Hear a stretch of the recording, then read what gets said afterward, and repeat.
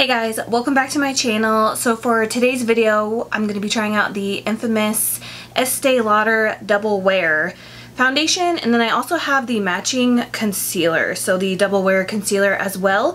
So if you would like to see a review and a 10-hour wear test, please keep watching.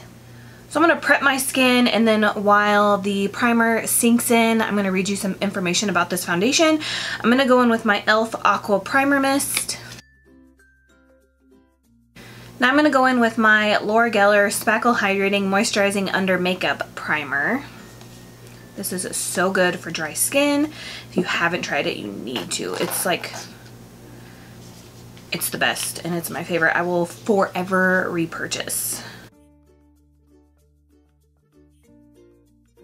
So I am a little worried. The shade that I picked up is 2W2 Rattan, I believe, and it looks pretty yellow. And then you can see like when I get a tan, so I don't tan my face or my neck like in the sun. I've been wearing like a hat in the pool, but you can see like, to me, I feel like when I get tan, I have more of like a pinky tan undertone. I don't know. Okay, well in person it looks like pinky undertone, but I guess on camera it looks a little bit like yellow warm. So yeah, I guess we're gonna find out. And if I remember right, like 2 or 3 years ago when everybody was using this on YouTube, they were buying the MAC foundation pumps to put on this. So maybe I will try that eventually. So I just went ahead and went to Ulta.com. This foundation retails for $43, so it's pretty pricey. It has almost 5 stars. You get 1 ounce. Then it says 24-hour staying power. It's the #1 foundation in the US. All skin tones, all undertones, double wear, stay in place makeup is made in your shade. It's matte foundation that looks flawless and natural liquid foundation that feels lightweight and so comfortable you won't believe it's super long wear. No touch-ups needed. Unifies uneven skin tone and covers imperfections. Buildable medium to full coverage foundation. Stays color true. Won't look gray on deeper skin tones. Estee Lauder's best foundation for long wear. Double wear is oil free and oil controlling. The transfer resistant and waterproof foundation formula lasts in hot and humid weather. Keeps up with your busy day. For millions of women, it's double wear or nothing. Put it on once and don't think twice. And then it also tells you how to determine your undertone. So that's cool. It says, for cool undertones, bare skin has a rosy tone and burns easily in the sun. Neutral undertones, which is like my favorite in foundations, bare skin is more even tone, not too pink or golden. And then warm undertones, bare skin has a golden or olive tone and tans easily in the skin, which tans easily in the skin, which tans easily in the sun, which I do tan pretty easy in the sun as well. 24-hour wear, flawless natural matte foundation, oil-free, oil controlling, transfer resistant, waterproof, matte, fragrance-free liquid foundation. And then how to use, it just says fingertip, sponge, or foundation brush. And supposedly this comes in 55 shades. Then as always, I'm going to do one side with a sponge and one side with a brush. So I'm just going to shake it up. I just have a feeling this color is going to be like completely off. I'm getting like, if you guys saw my Jouer foundation first impression, it was so yellow. And I feel like that's what this is going to look like, and yellow just does not look good on me. But I don't know what's going on, but I feel like the last couple times I've purchased foundation like off the internet, I'm normally like spot on, like not to toot my own horn. But the last few times, like maybe it's like my pregnancy brain, I don't know what's going on, but I haven't been able to find, like when I order my shade, it comes and it's like yellow or it's like completely off. I don't know what's going on. So you just screw it off. I might actually stop into MAC. Well, we'll see. If I like this foundation, I'll make sure I go get my like correct shade, but I might actually stop in a MAC and get the pump because I hate this. All right. So it's kind of like a thick liquid. I'm just gonna start off with this much for now. It's really yellow. Oh my gosh. Yeah, I'm getting like Jouer vibes all over again. So I'm gonna use my damp Morphe sponge.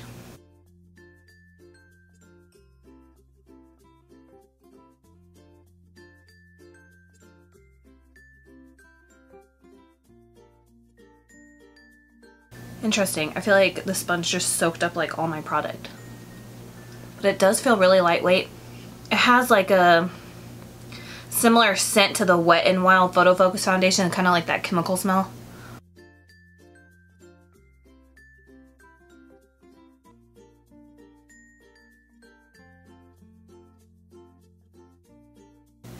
And I'm just gonna build it up as much as I can. I mean, I do like it applied with the sponge, but I feel like the sponge is taking a lot of it.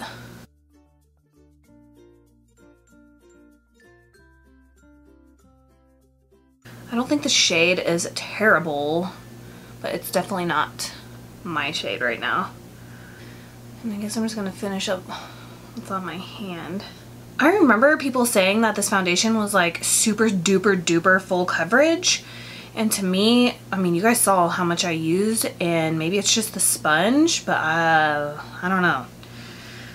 So I'm gonna pour a little bit more out, and I'm gonna use this Morphe M439 foundation brush.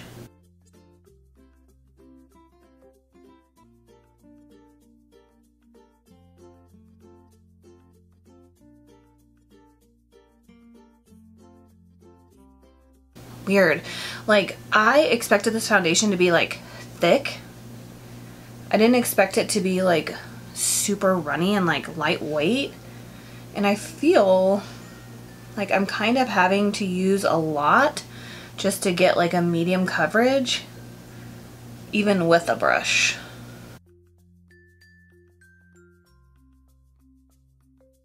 So maybe this foundation would be best applied with a brush and then go over with a sponge. But I can't even feel it on my skin, so I really like that. It is really lightweight. And it doesn't look terribly matte. But yeah, I feel like I have to use a lot to get full coverage. So now I'm just going to go over lightly with my sponge, make sure there's no brush strokes. So this is what my skin looks like up close. So now I'm going to be trying out the concealer. I have the shade 1C Light, and it's a cool undertone. This has 4 stars. It retails for $29, so again, that's pretty pricey. This is the Double Wear Stay in Place Flawless Wear Concealer. It says, looks flawless, lasts 15 hours, feels comfortable, never dry, stays seamless without creasing. The lightweight cream formula creates the perfect look of flawless skin and lasts all day. Transfer resistant, color true with medium buildable coverage that won't slip, slide, or melt away. Luminous finish, infused with minerals and emollients to condition skin and make blending easy. Oil-free, water, perspiration, and humidity resistant. 15-hour flawless wear. Wand applicator. Applicator style is a precision wand, natural matte finish, oil-free, fragrance-free. How to use, it says choose a concealer shade that matches your foundation or one shade lighter for best results. Applying concealer after you apply your foundation. Use Double Wear Concealer with concealer brush 5. Swipe concealer on back of the hand, then with brush smooth on over desired area, which I'm not doing that. Target concealing techniques, darkness around eyes. Go with a lighter shade than your foundation. For puffiness, slightly darker. For uneven skin tone, wear the exact same shade as your foundation. Insider tip, use Double Wear Concealer as a base under a nude pink lipstick for longer wear. And then this concealer comes in 20 shades. So it just has a standard doe foot, nothing special. It feels like it's gonna dry fairly quickly, so I'm going to do one eye at a time. I'm going to use my Morphe E45 first just to press it in.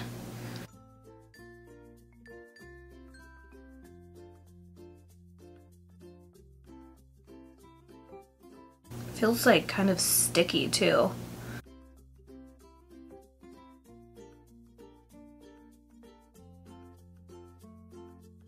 But it looks really nice.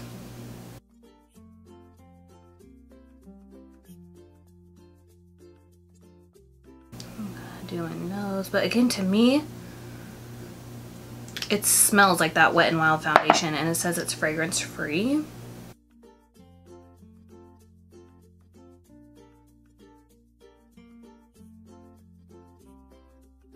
this also said that it was a cool undertone, but to me it looks like it still has like a little bit of a yellow undertone. Maybe I should just stop buying foundation and concealer online and like go in the store.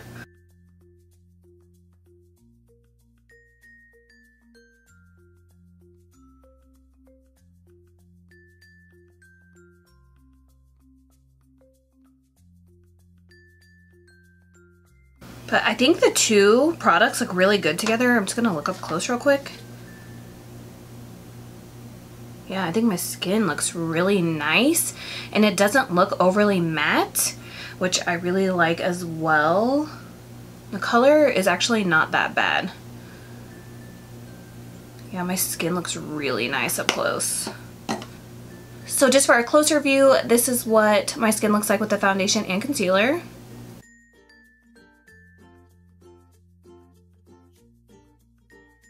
I definitely still feel sticky, so I'm going to have to set my face. I'm going to use my La Prairie loose powder. And then I've been using like this beauty blender thing. I kind of like it. It's just like a little sponge. And I'm just going to dip in there. I'm going to press that in. I kind of just been like patting it, not making sure it's all pressed in. And then I just go back in with a stippling brush and just stipple away all the additional product.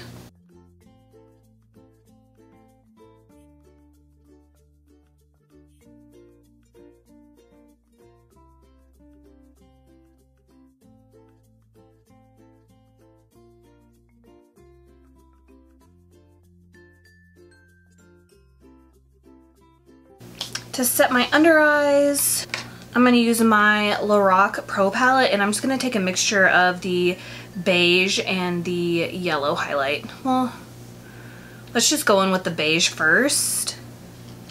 I'm going to use my Morphe M536. This is my favorite brush to use for my under eyes. It doesn't look like it creased at all. That's what it said.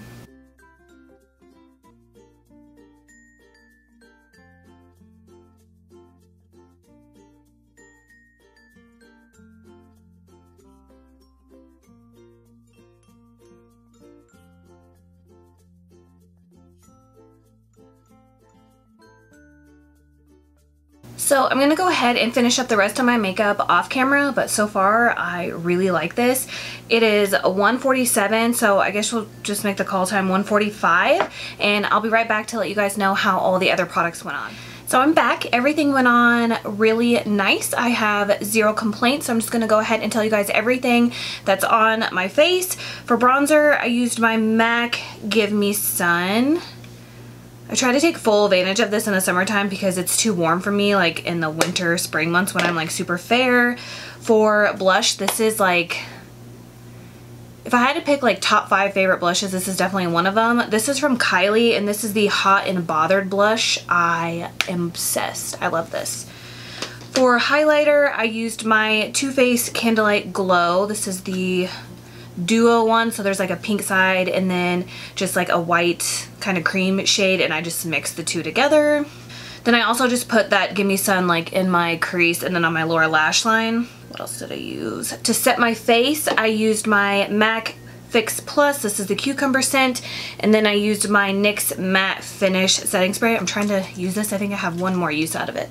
For brows, I used my Anastasia Dip Brow in the shade Blonde. I used a ColourPop brow pencil I still don't know the name of, and then my Essence Make Me Brow Blondie Brows to set them.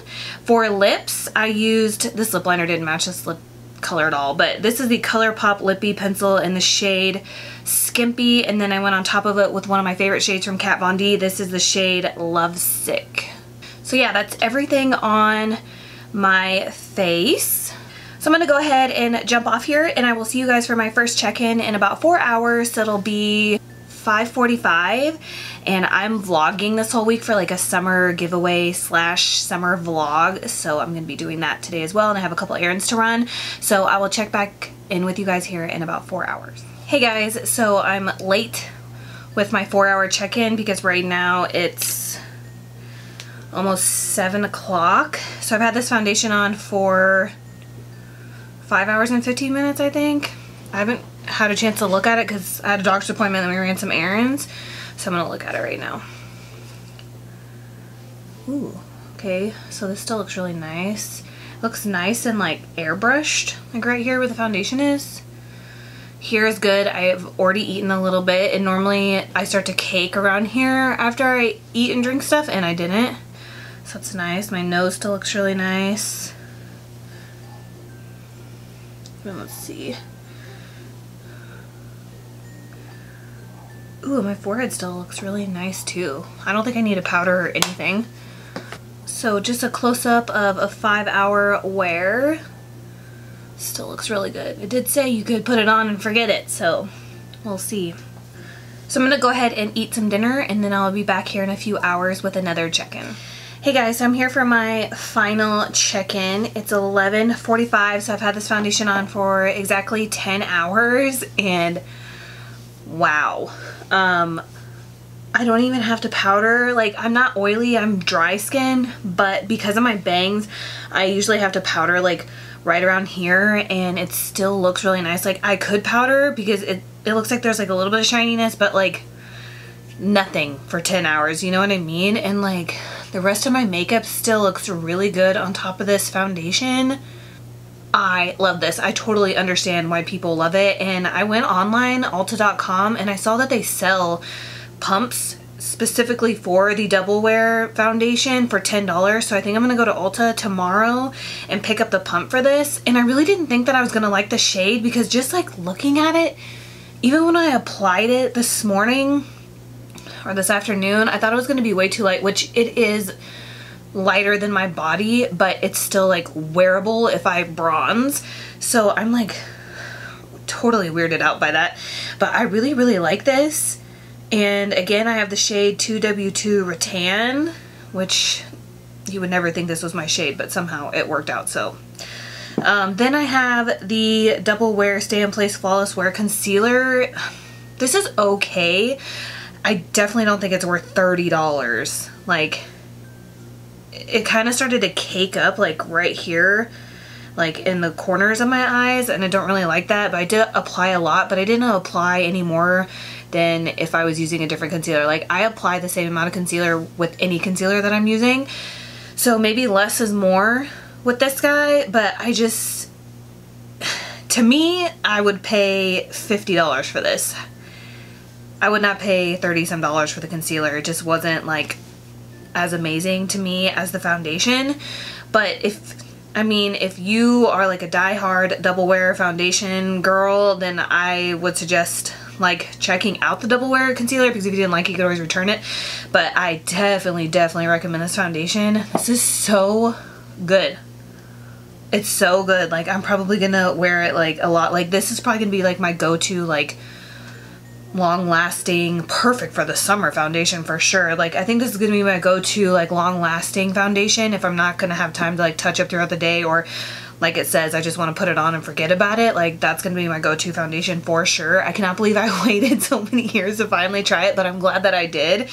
So let me know if you guys have tried the Estee Lauder Double Wear Foundation and what your skin type is, because like I said, I'm dry, but I have been making like a huge effort to apply moisturizer in the morning and when I go to bed, so that's really been helping with my dry skin. And then I used a moisturizing primer, so that also helps as well. But I think it looks great on my dry skin. So I hope you guys enjoyed this foundation first impression and wear test on Estee Lauder Double Wear Concealer and Foundation. Please subscribe if you haven't already, and please don't forget to give me a thumbs up if you enjoyed this video, and I will see you guys later.